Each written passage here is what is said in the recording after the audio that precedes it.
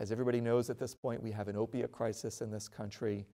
Opiates themselves are not very effective for treating chronic pain. And then we have the problems of addiction and abuse and the difficulties people have with getting off of these medicines once they start them, and then leading to illicit drug use. Ketamine, in addition to its role in treating things like depression and PTSD and OCD, is a very effective pain medication. And so we actually have a proprietary technology, a way of delivering ketamine for chronic pain that I'm very excited about. There's a technology called Iontophoresis, which is really cool. It's essentially needleless IV. It takes advantage of the idea that most liquid solutions are composed of charged particles. And if you apply an energy current to that solution, you can divide those particles and move them, in this case, through the skin into systemic circulation.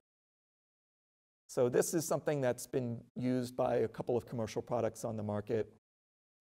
Fentanyl, speaking of opiates, is one, just for in-hospital use.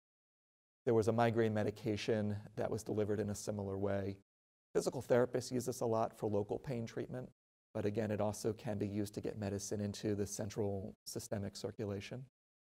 But it's a way of delivering ketamine slowly over a long period of time in a way that really causes very few side effects and does not have the risk of abuse that opiates have, and does not impair quality of life in the way that opiates can.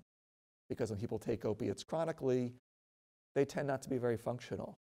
They're sleepy, they're cognitively cloudy. It's very difficult to have much of a quality of life if you're on high-dose opiates. So we're very excited that this may offer a more effective, better long-term solution, a path away from opiates, and something that will really help improve quality of life. We see many patients who've been on chronic opioids for a long time. And maybe in the past, they've wanted to get off of these medicines and had a difficult time doing so.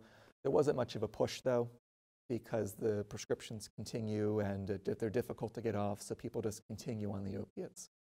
Now that we've really identified that this is such a crisis in this country, and many doctors are trying to get people off of opiates, they're prescribing them less commonly, that has changed. Prescriptions are going down, but the conditions that require pain treatment haven't gone anywhere.